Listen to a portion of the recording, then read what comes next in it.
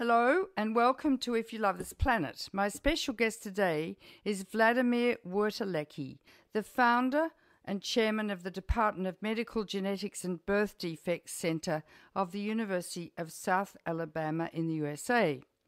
Prior to his training in medical genetics at Harvard University Medical School, he trained in pediatrics at St. Louis Children's Hospital, Washington University.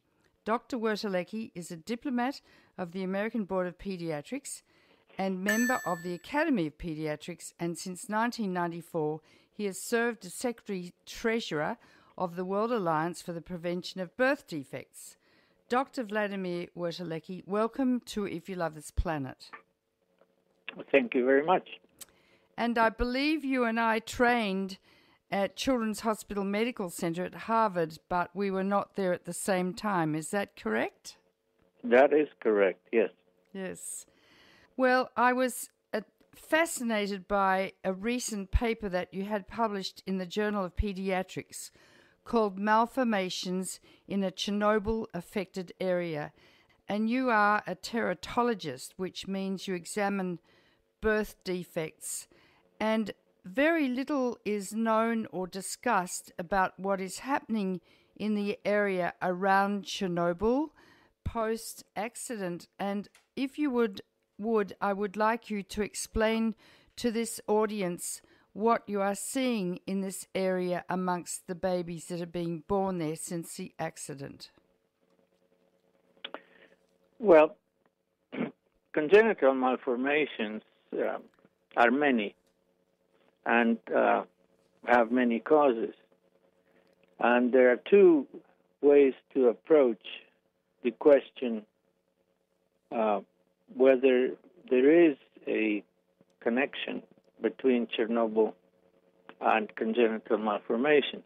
The usual way is for measurements of how much radiation is there.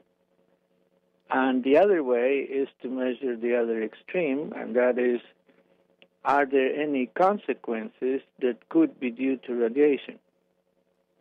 The first approach of measuring radiation is expensive, and there are virtually no standards that are applicable to the unborn. Most standards of radiometry, which is the measurement of radiation, are based on adults. And it is well known that the unborn or the child is 10 to 20 times, if not more, sensitive to the same amount of radiation than an adult. So our resources and capacity was more attuned to measuring consequences. Therefore, we initiated what's called population monitoring.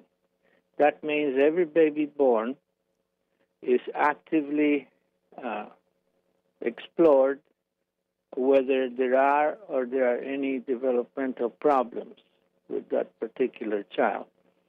And since congenital malformations are many and they are relatively rare, our plan was to do so over a span of 10 years in order to be able to accumulate sufficient data. And this is what we did. And as we were doing this, within 2-3 years, it was obvious that the rates of spina bifida and other defects of the nervous system were many folds greater than expected. And so we wrote a report and continued, and the next 2 years or so later, we began to notice an excess of conjoined twins, or what people call Siamese twins. And these were born in one of 5 different provinces. So that around this particular province, there are very few of such births, while all of them are occurring in this narrower area. So we then emphasized studies in that particular province. And as we went on, we began to notice other nervous system problems, mainly a reduced head size, which is called microcephaly, And again, this disorder is very complicated, has many causes, and one has to be extremely cautious not to misinterpret such sort of data. So we continued plodding along, and after completing 10 years of studies, we published a report. And in essence, what the report says is that there is an excess of the frequency of anomalies of the nervous system, and in addition, these conjoined twins in not the whole province, but particularly in the northern half of this province. Now, this northern half happens to be a unique ecology niche. It is a region of swamps, of wetlands, of forests.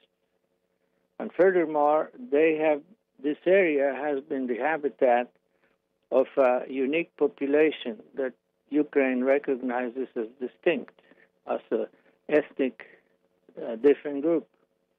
And they have been there since recorded history, and they live in very small villages, very isolated, and relying completely on wild foods and locally produced foods, all of which are radioactive.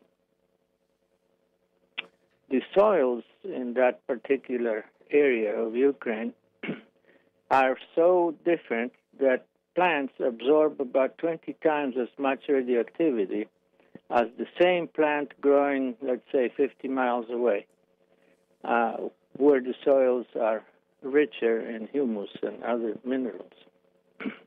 So consequently, people living in this northern half are absorbing, or what's called incorporating in their body, much higher levels of radiation than let's say, people living somewhere else. So this was one of the triggers to report these findings. Now, of course, these congenital anomalies of the nervous system can be due to other factors. For instance, spina bifida can be due to folic acid deficiency or bad diets or lack of micronutrients. So it is very difficult and complicated and expensive to tease out specific causes on the basis of what's called an epidemiology study. What we have done is a descriptive epidemiology study. Now, this cannot prove cause. It only can prove a difference between point A and point B.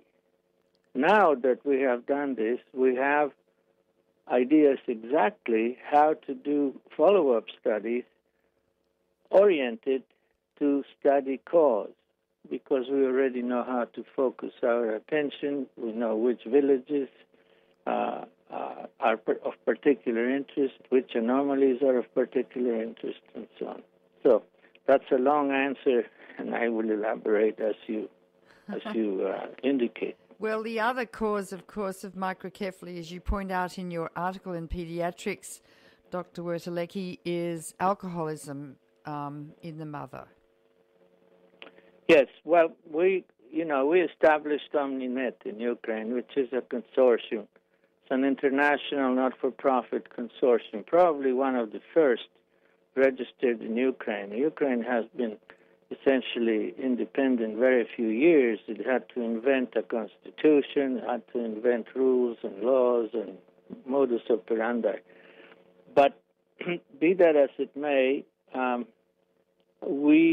that OmniNet is a partner of the International Initiative on Fetal Alcohol Syndrome. Consequently, 6 universities joined us in studies of alcohol.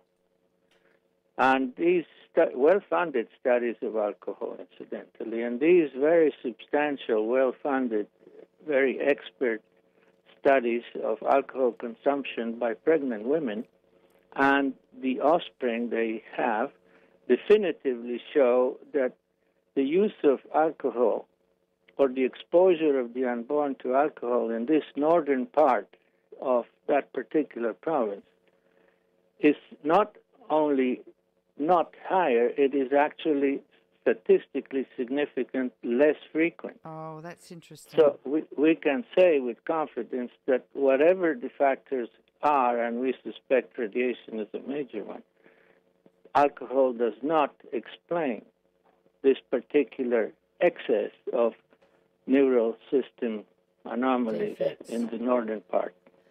Now, I have another question. I know that children are 10 to 20 times more vulnerable to the mutagenic effects of radiation than adults, but I have heard that fetuses in the first trimester are about 1,000 times more vulnerable and sensitive. Is that so or not so, Dr. Wertelecki? Well, those are extrapolations from non-human studies and tissue cultures.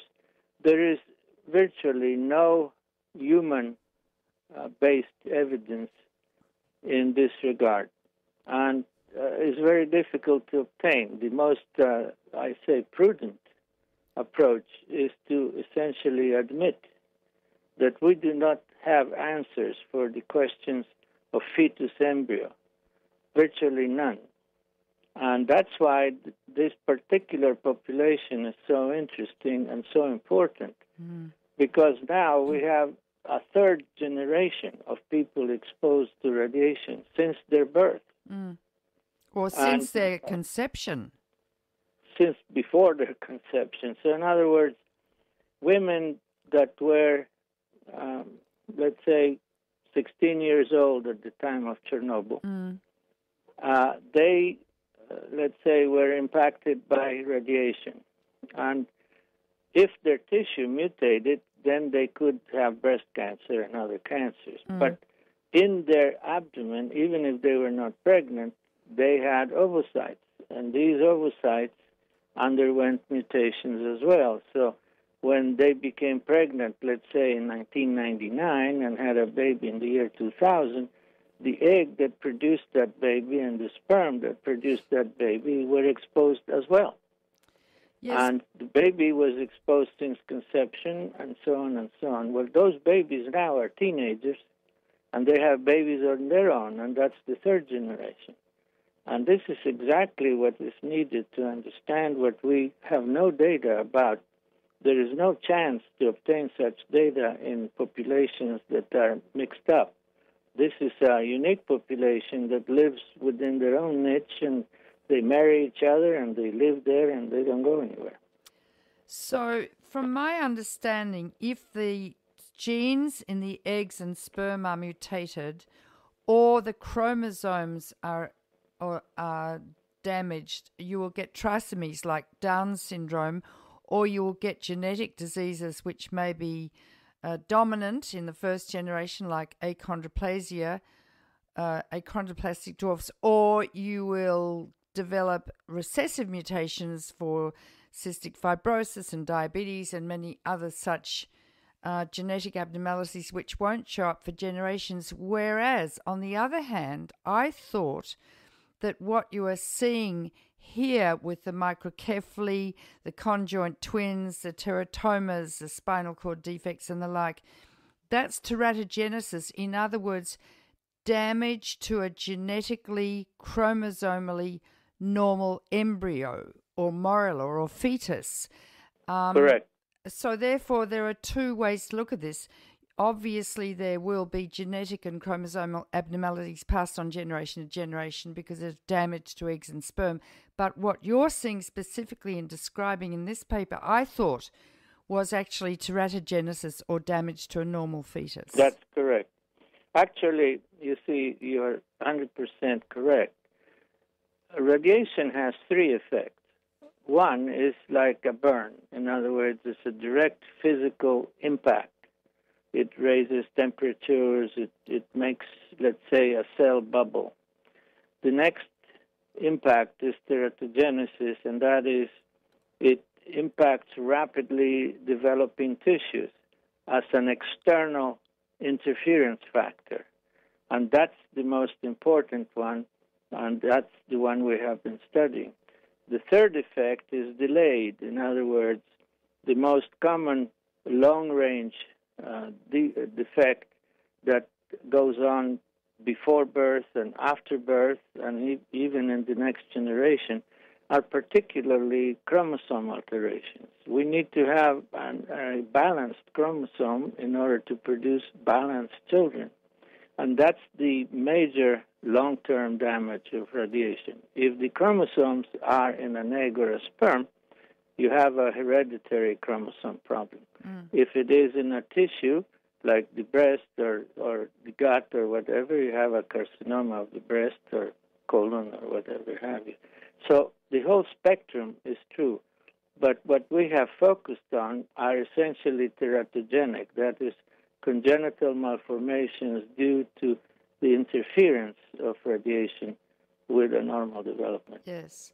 So I'd like you to explain, I've got a list of the abnormalities that you describe in your paper. I'll just read them through: conjoint twins, teratomas, microcephaly, neural tube defects, anophthalmia, microphthalmia, disruption of blastogenesis, encephaloceles, ineocephaly, I don't know what that is, and anencephaly. Would you like Dr.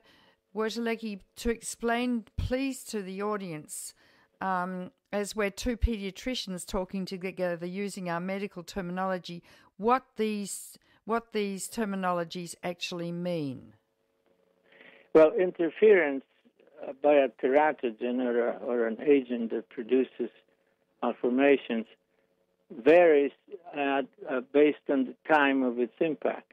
So when a child is conceived and an egg is fertilized, for the first 16 or so cell divisions, the machine works only on the mother's genome or uses the genes of the mother.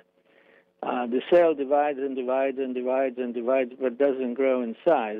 The sperm has to unfold and contribute the other half of the genes coming from the father before it becomes a true parasite, before it can start feeding itself and increasing in volume at extraordinary speed. The universe from conception to birth in terms of cell division is infinitely larger than all the cell divisions from birth to death that follow. So really, the development of an embryo is explosive. Now, there are two parts of the developmental sequence. One is before implantation. That is, before the egg reaches the uterus and is able to become essentially a cancerous-like tumor. In other words, it sticks into the wall, it begins to disintegrate the wall, makes it bleed, it begins to eat that blood, it develops its own circulation, and so on and so on. These malformations we're talking about are essentially before implantation. Oh, really? Before a woman even knows she's pregnant. Oh. So in other words, they are very early. And the first one, of course, is you lay, first of all, a line or an axis. This is going to be top or head. This is going to be tail or bottom. This is going to be right or left and front and back. And this is when you have one axis. Well, sometimes that axis splits and you get twins. And we know that 1 out of 70 babies is a twin. Every twin that is monozygotic, meaning coming from one egg, is a malformation. It's an anomaly. Oh. Normally, we are not two. Normally, we are one. And sometimes the split is incomplete, so they remain stuck. And so that's what pagus means. Pagus means stuck in Greek. So they get stuck chest to chest or belly to belly or head to head, and they live what is called forever together, if they live. So that's what we get. The characteristic of these anomalies, if they survive, is they don't have mental retardation and many other things that are so common among other congenital malformed babies. If they survive, the brain will develop. because the potential of development of the rest of the organism remains intact. This is interference, not abnormal genes. So the genes of whatever else goes on are capable of normal development. 5 fingers here, 5 there, both twins, and as you know, many Siamese twins are intelligent and articulate. Now, a little bit down the line, if you now have one axis and you want to become a human being, this little flat plate, like a saucer, has to make a tube. Because everything in biology, we are all a bunch of tubes. So it begins to fold and has an opening on the top and one opening at the bottom, and this is the top of the tube will be the head, and the bottom tube will be the end of the spinal cord, and all in between is that neural axis, head, and spine. If that tube does not close, you get opening. So on the top, you will miss the head, so that's called anencephaly. A little bit further down, doesn't close, it's like a zipper, doesn't zip. You will have a spina bifida, or open spine. And then there are all kinds of technical terms to distinguish variabilities of these. Now, on the other hand, if you have the other side forward, if it doesn't close, your belly doesn't close, so the least is an umbilical hernia, very common around the umbilical cord. A bigger one is called omphalocele, or an opening in the front. Omphalon is actually a belly button, and so on. So you have what's called body wall defects. In fact, the non-closure of the neural tube and the non-closure of the belly or abdomen are correlated. That is, the risk of having both is far greater for those who have one or the other. Oh, fancy. Than somebody who will have only one or the other. So we have that too. We have about 15% of babies, if they have one, they have the other as well. Now, if you have that non-closure a little bit higher, the heart is outside of the chest, and it will be beating unprotected. And some babies, perfectly normal, intelligent babies going to school, happen to have this very serious congenital malformation of an open chest with the heart palpating there. So we know that the brain is spared, so the genes are normal, because you cannot have a normal brain and a normal intelligence unless virtually all your genes are working. The machinery of the brain is so complicated that if you have a genetic imbalance, your chances to have normal intelligence are close to nil. So you can almost say that babies with serious congenital malformations who have normal intelligence are not due to genetic mutations. For example, spina bifida. You have a lot of intelligent people in wheelchairs, paralyzed, that there is nothing wrong with their intellect. And to postulate that these anomalies are due to genes is silly. But they are due to something. Except that your postulate that they've got normal genes, I don't quite understand, because children with cystic fibrosis have 2 abnormal genes and they've got normal intelligence, or children with diabetes, or children with... But those are not teratogenic. No, they're not teratogenic, yes.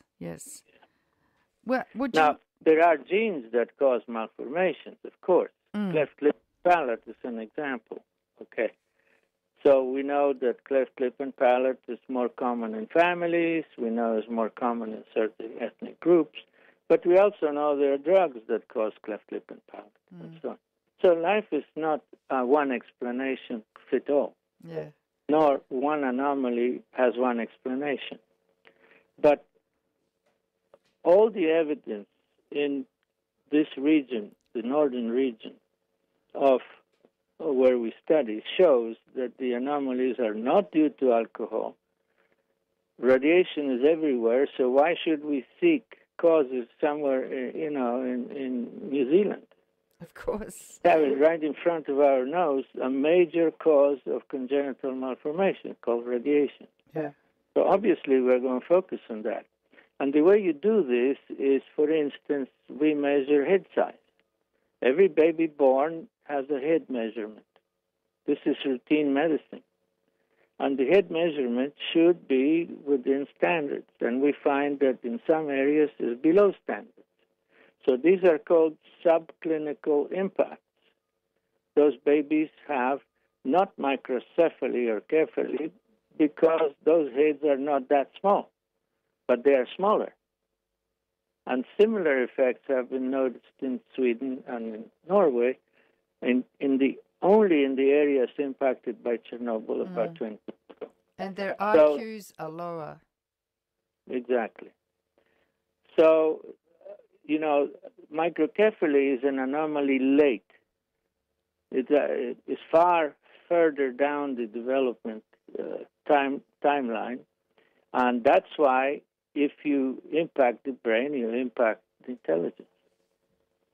But you have to have a brain. Mm-hmm. Yes. Would you like to describe what a teratoma is, what microphthalmia is, and anophthalmia to the audience, please? Okay, sure.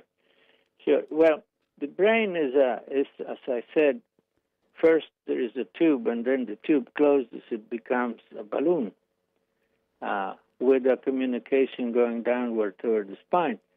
So this balloon, then splits into two balloons, and we have the right brain and the left brain. Now, from that balloon pushes out, or there is a second balloon that comes out, and that's the eye. The eye really is an extension of the brain. That's why the retina, the visual aspect of the eye, is nervous tissue. Now, if you have microcephaly, you are more likely to have microphthalmia. Those two are very often a package. So you have to study both at the same time, and we see statistically significant higher rates of both, of microphthalmia and microcephaly. But those are later teratogenic effects than, let's say, the conjoined twins. Now, the other anomaly, teratoma, we have to backtrack to that axis. If you have an axis and you make two, you have twins. If they don't separate, you have conjoined twins. But if they don't separate and one becomes degenerate, incorporated, altered, he begins to look like a lump. And instead of dying, he is parasitizing the normal organism. And so these children are born with a tumor. We call it a tumor, which is nothing but a lump. And in that lump, there is every tissue of the human organism. You find teeth and hair and fingers or whatever have you, but it's completely deranged. And those are called teratomas, or monster-like or monster-like things that didn't become. They don't look like a human. Okay, that's what a teratoma is. And they are usually located in the sacrum area, lumbosacral area, or the coccyx, and so on and so on. So obviously, that is of interest to us because it may be a package. You have twins on one side, conjoined twins, and then a different degree of the same thing called teratoma. So now, you've produced this paper. There's statistical evidence that the food is very radioactive in this area, and in fact you say that one mushroom eaten in the affected area may deliver as much radiation as hundreds of chest x-rays. Or more. Well, one mushroom has as much radioactivity as, let's say, 4 or 5 pounds of wood. Different organisms, different trees, different nutrients are different products. They are products of life. And each plant does its own way different things. And so each plant incorporates radiation differently. That's the first point. Secondly, radiation is not even important in this thing. The important thing is what sort of carrier of the radiation are you dealing with? For instance, all the standards in Fukushima or in Chernobyl are based on cesium. Cesium is a lookalike to salt, to sodium. So therefore, a plant is fooled into thinking that it's absorbing sodium when in reality it's absorbing cesium. So the less salt, the more cesium. In other words, the plant doesn't know the difference. It's a matter of proportions. And once it is in, it distributes I'm sorry, I misspoke. It's not cesium, it's potassium. Yes, I thought so. Yes. Right. So the point is that in the embryo, it's not going to concentrate in any particular tissue. Potassium is everywhere. And potassium half-life in an organism is different than, let's say, chrome or whatever have you. So the biologic half-life inside of the body, what comes in gets out in about 8 months. That they say. But on the other hand, you can integrate the molecule into a structure, let's say like a chromosome. And the chromosome is stable. So once in the chromosome, you go nowhere. You're captive. Now, the problem is that in addition, although officially it is stated that cesium is the way to go, we were a little bit skeptical about that, so we decided to measure strontium. We were told there is no strontium, we are wasting money, this is very expensive, it's a complicated test. Nonetheless, we found that there is plenty of strontium. And strontium looks like to the organism as calcium. And as we know, teeth and bones and all that bind calcium because without it, you don't have the necessary stiffness in certain parts of the organism. So obviously, we have not seen official measures of this particular form of radioactivity. Radioactivity is energy, something that vibrates. But who is vibrating makes a difference.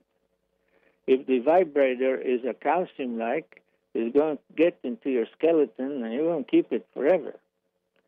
So the effects or the teratogenic effects of cesium against strontium, although the radiation may be exactly the same, it is concentrated in different areas of the body. And therefore, the diapason or the range of anomalies you're going to see with one form of radioactivity and another form of radioactivity may be completely different.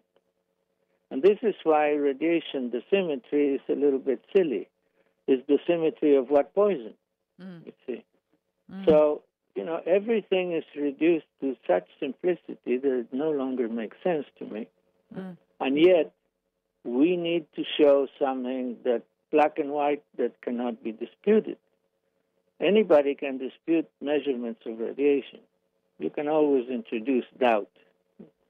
But a baby that has no head is a baby that has no head. And a baby that is stuck together to another baby, well, you have to be blind not to see it. So what we concentrate on are facts, on visible, indisputable facts. And then we're going to explore potential causes by prospective ways of doing studies if we get there. And if we don't do it, somebody might. So I hope somebody will.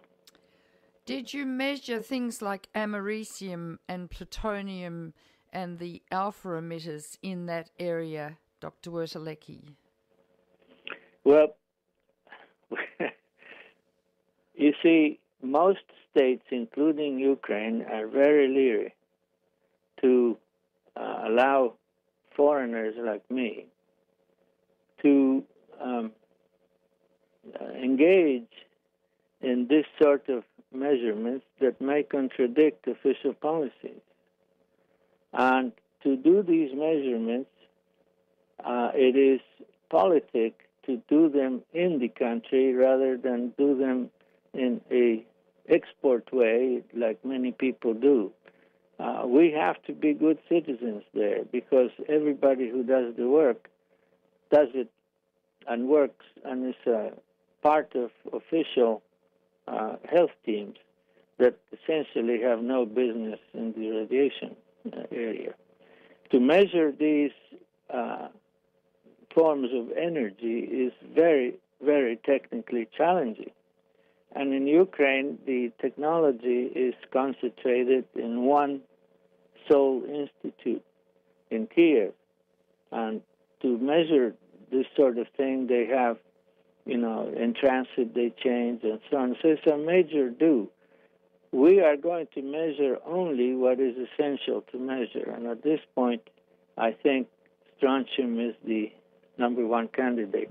Plutonium was not a likely, let's say, carrier of radioactivity in those areas, but it wouldn't hurt to know for sure. Yes. Strontium is something that the United States measured consistently in order to determine the impact of open-air atomic bomb testing. So every time they had an explosion in Nevada, the wind would carry that toward the East Coast, toward New York, and so on. So they were measuring not cesium, they were measuring strontium. And this was one of the reasons why I said, well, why aren't we measuring strontium? We did it for so many years. We measured it in milk and so on.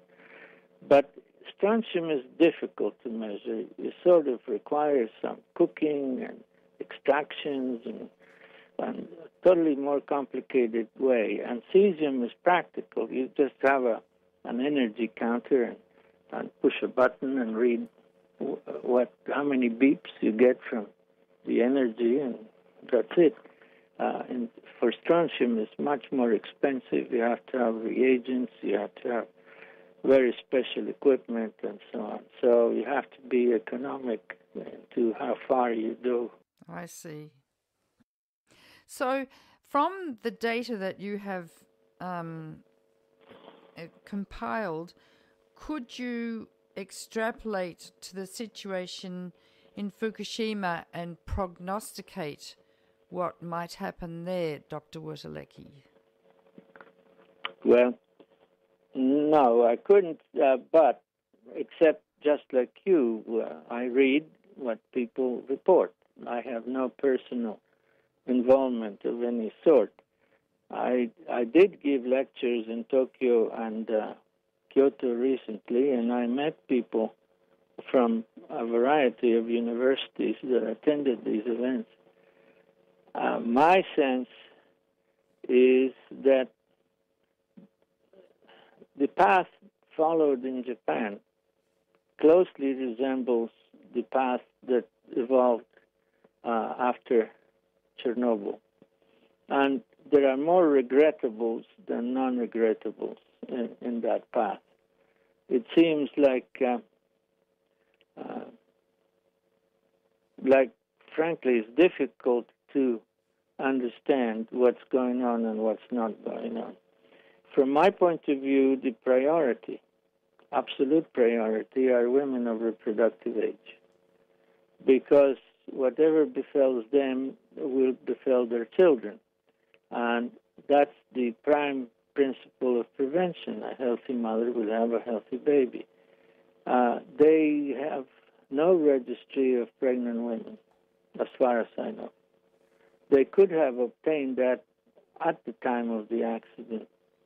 But as far as I know, even today, there is very little emphasis on these aspects. Everything is concentrated on cancer risk and on adults. Children, for some reason, except for the thyroid, because of this, let's say, scandalous epidemic of thyroid cancer in Ukraine, which could have been prevented to a very large extent. That's the only child-oriented emphasis. The rest is all on cancer of adults. So the lessons unlearned in Japan is children beyond the scope of iodine and thyroid cancer are very important. Of course, so are the genes in the sperm and men's testicles. When they're young and before they've reached adolescence and after adolescence. And I think often we ignore that as well, do we not? Well, there are, like everything else, Mendelian genetics, which is the traditional genetics, gene, mutation, chromosome, that apparently is challenged. Radiation, according to the new pioneers, is a source of what's called hereditary genomic instability. Mm-hmm. And that is a very disquieting proposition. What it implies is that you can destabilize the genome independently of the DNA. And if you destabilize the genome, the consequences are entirely unpredictable. Genes have predictable, outcomes. But unstable genes at any time, anywhere, anyhow, and you can't predict what the end product would be. So, therefore, you see, looking just at one mutation, cystic fibrosis or achondroplasia, is not the current concern. The current concern is instability. And if you have instability, you cannot become a baby, or you cannot stay away from cancer. Can you explain that hereditary genetic instability in more detail, please, so people can understand what you're talking about, Dr. Wertelecki? Well, I don't think people can understand because the scientists don't understand. So, therefore, there are no explanations other than, again, facts. These unexplained facts. No theory to explain them. No basis. Well, what are the facts? What are the facts that they're saying? Well, the facts are this: that if you have genomic instability, a cell does not make a like cell. It will make something more or less like, but not exactly the same. You cannot make a tissue because instead of having a uniform population of cells that cooperate with each other, you will have rogue cells here and there that do the same. So instead of an organism, you have a disorganism, or a disorganized tissue, or a disorganized organ.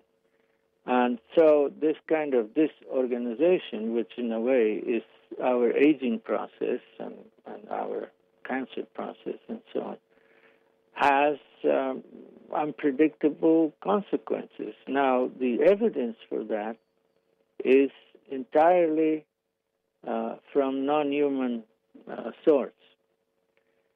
And, of course, our serious instability we'd never hear of is the sperm that never fertilizes, is the egg who never becomes fertilized, is the fertilized egg who never implants, or is the implant who never grows.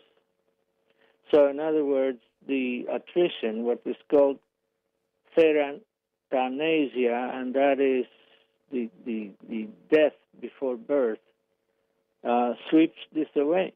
And what you end up having is perhaps perceptible or perhaps not reduction of reproductive fitness.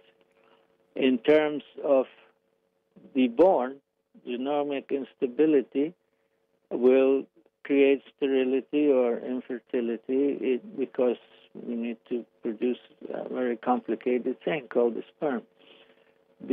Or instability in the sense that you will have a change of rates of, let's say, degenerative diseases like arthritis or this or that or the other.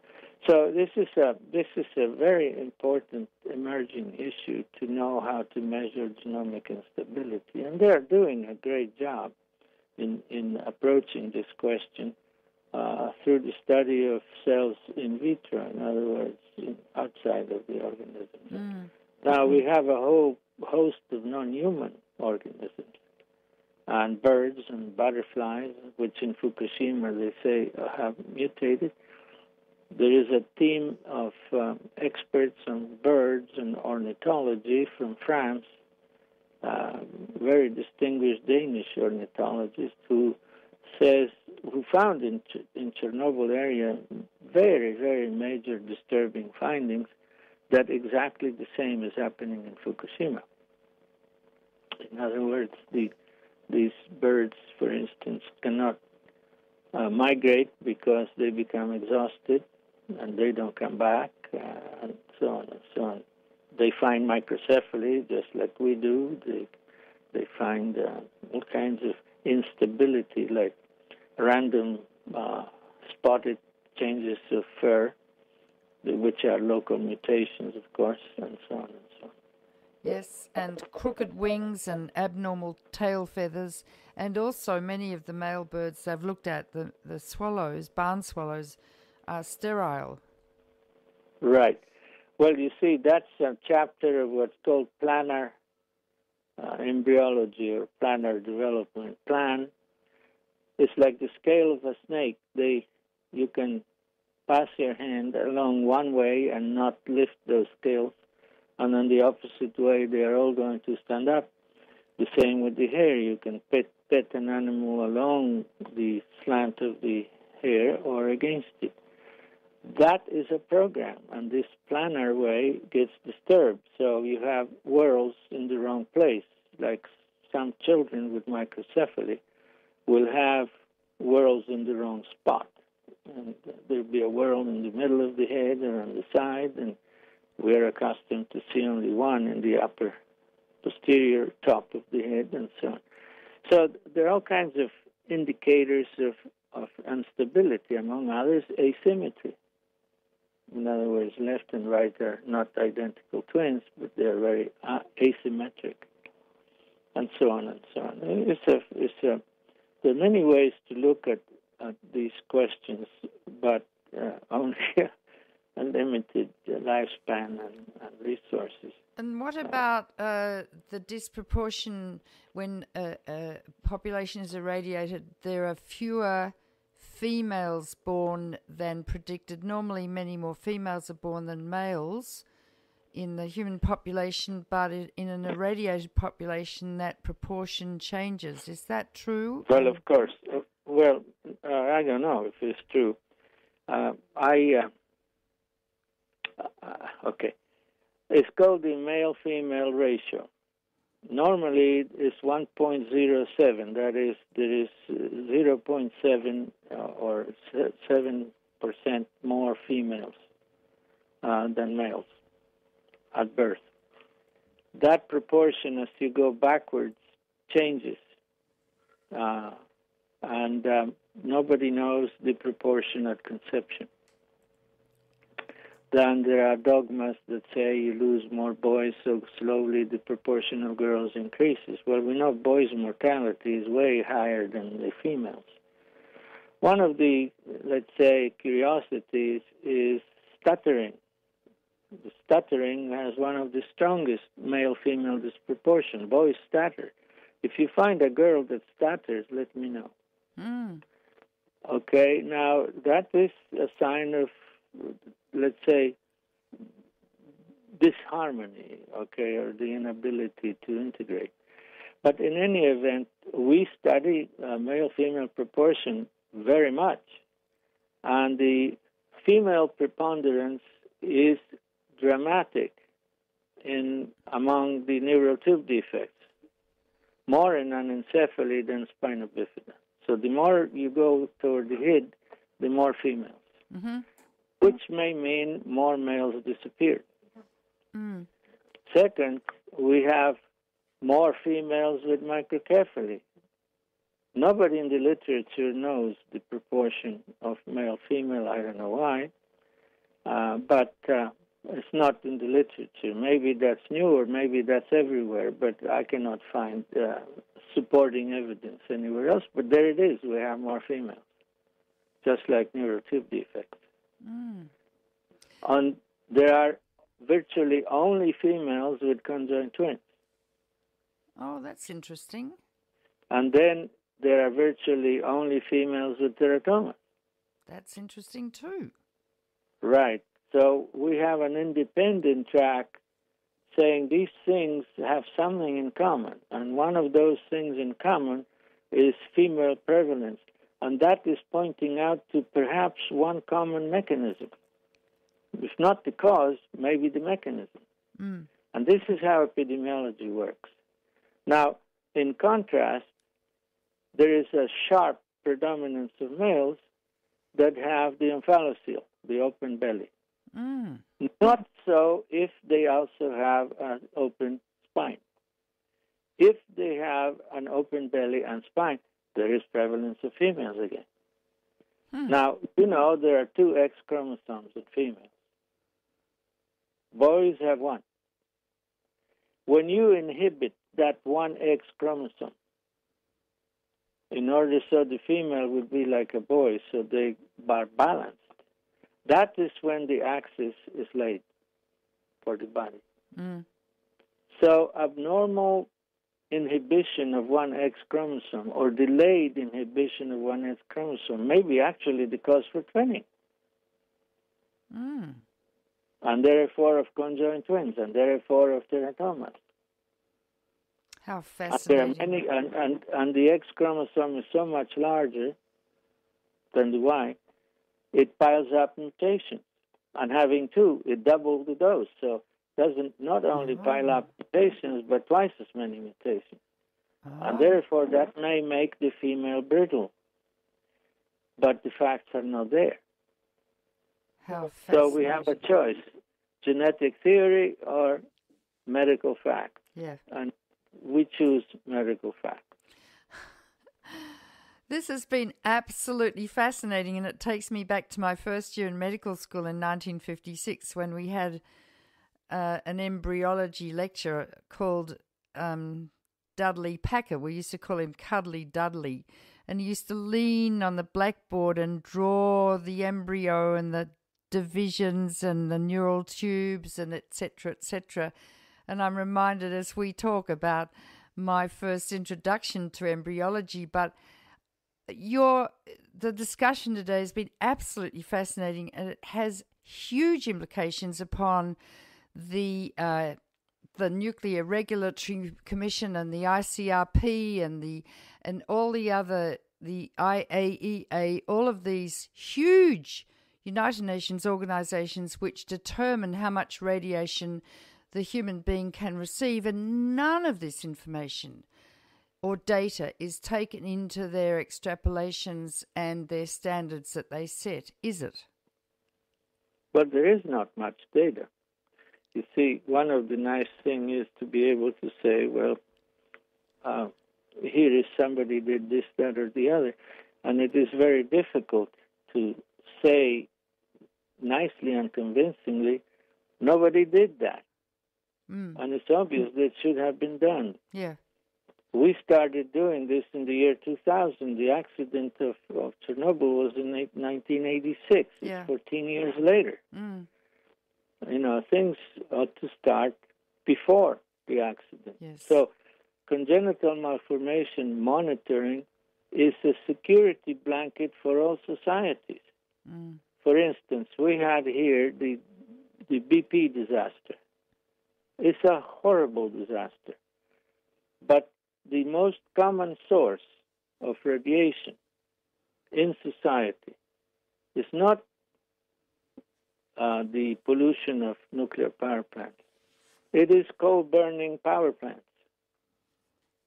When we dig up Mother Earth and dig up her entrails and bring it up to the surface, we don't bring coal, we bring everything else with it. Mercury, mainly, and radioactivity. When the power plant ends up burning that coal, not only does it pollute the air, but and with mercury included, but also there is radioactivity in it. And one of the most radioactive dumping wastes is that ash. Well, oil is the same thing. There is no oil without some mercury and some radioactivity. So we had enormous quantities of oil spilled up that is picked up by organisms and recycled and concentrated, and each one who eats one, that eats one, and each one that eats concentrates more and more and more and more until the pregnant woman decides to have a good dinner on some kind of a marine product. Yes. So if we are interested, if BP has consequences to the unborn, and we don't have a congenital malformation system in place, we don't have a baseline. Mm. So we don't know if what we see today is 10 times bigger or not changed or even less. We have no idea where we sit at. We have no reference point. Because we're not. And each society has birth certificates. And why not to make out of the birth certificate something valuable? Because right now it's worthless. Well, Dr. Wertelecki, we've reached the end of our time. You're a pioneer in medicine, and I so much appreciate the interview today, and I hope the audience take it all in and digest it and understand what you've been saying from a medical... Well, tell the audience to send me a line. Yes. Okay. My guest today on If You Love This Planet was Wladimir Wertelecki, the founder and chairman of the Department of Medical Genetics and Birth Defects Center at the University of South Alabama in the U.S., and Secretary-Treasurer of the World Alliance for the Prevention of Birth Defects. I thank you so much for listening today. Look, I know it was a little complicated, but I want you to listen and listen again. Take in these facts, absorb them, digest them, understand what we were saying as doctors so that you will understand what radiation, nuclear power, and all the rest means to us and future generations. You can go to the website ifyoulovethisplanet.org and download this program if you've just caught it on the radio, and listen again and get all your friends to listen. If you'd like to contribute to the programs, we'd be very grateful. There's a donate button on the website. And we'll be back with you again next week for another wonderful program. Bye for now.